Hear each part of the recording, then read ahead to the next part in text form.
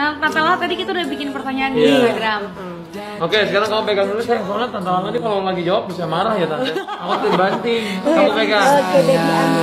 Pertanyaan pertama. Iya, ini nol. Tante Lala, suaminya boleh nggak saya pinjam?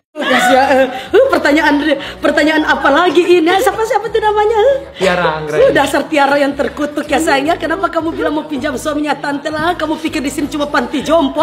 Kamu pikir di sini untuk cuma sementara panti jompo untuk dipinjam-pinjam suaminya? Kalau kamu itu yang sudah lama kekeringan, sudah lama menjomblo, silakan kamu datang pilih saja di panti asuhan, banyak sekali yang sedang jomblo-jomblo ya sayangnya. Ayu, Tante Lala kenapa bisa hamil? Kasih ini aja pertanyaan yang tidak berfaedah ya sayangnya. Kamu pikir di sini saya cuma proses pembuatan bayi tabung, terus kalian bilang Tante Lala kenapa bisa hamil? Kamu pikir saya hamil dari setan? Ya Allah, ini orang-orang ini dia sudah tidak berfaedah lagi. Tante Lala, kenapa kalau bikin alis mirip jalan tol? Gak ada lika-likunya.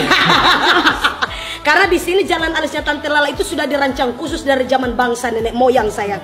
Jadi makanya alisnya Tante Lala ini Tante Lala sudah namakan alis jembatan Siratal Mustaqim antara surga dan neraka. Tante Lala lahirnya di zaman batu kah atau di zaman now?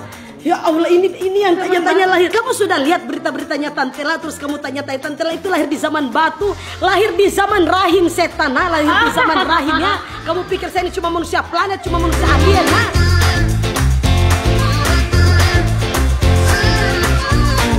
Tante Lala ngomongnya cepet gitu, apa nggak kram bibirnya? Oh enggak sayang, karena mulutnya Tante Lala itu sudah terlatih sayangnya. Mulutnya Tante Lala itu sudah terlatih dan sudah dari zaman batu ya sayangnya. Jadi untuk kalian yang bilang Tante Lala itu ngomongnya tidak ada spasi, tidak ada koma, tidak ada tanda serunya ya seperti ini memang sudah ciri khas dan karakternya Tante Lala. Tante Lala emang begitu guys.